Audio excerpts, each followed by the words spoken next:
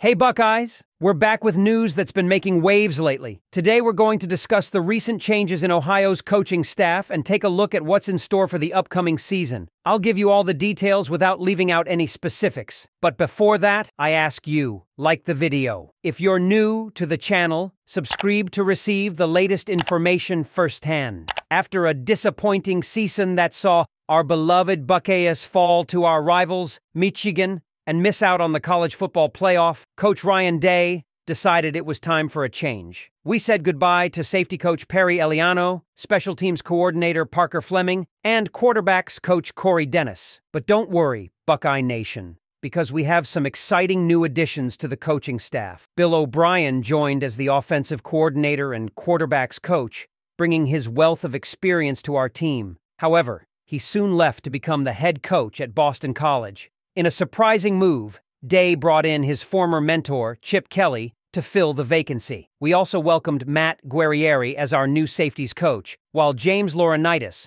a former Scarlet and Gray three-time All-American, was promoted to linebackers coach. This restructuring allows defensive coordinator Jim Knowles to solely focus on running the defense and not worry about coaching a specific position group. Now that our coaching staff is complete, let's discuss what we can expect from them this year. In this week's Bucknuts Happy Hour, we'll analyze the strengths and strategies of our coaches and set our expectations for the upcoming season. But wait, there's more. We have a special guest joining the show. Tim Hall will be joining Patrick Murphy in the second half to discuss the latest updates on the Buckeye Hoops team. It's going to be an action-packed episode you won't want to miss. So, Buckeye fans, what are your thoughts on the recent changes in the coaching staff? Are you excited about the new additions and what they bring to the table? Let us know in the comments below. And don't forget to tune in to this week's Bucknuts Happy Hour for all the inside scoop on Ohio State football and basketball. Go Buckeyes!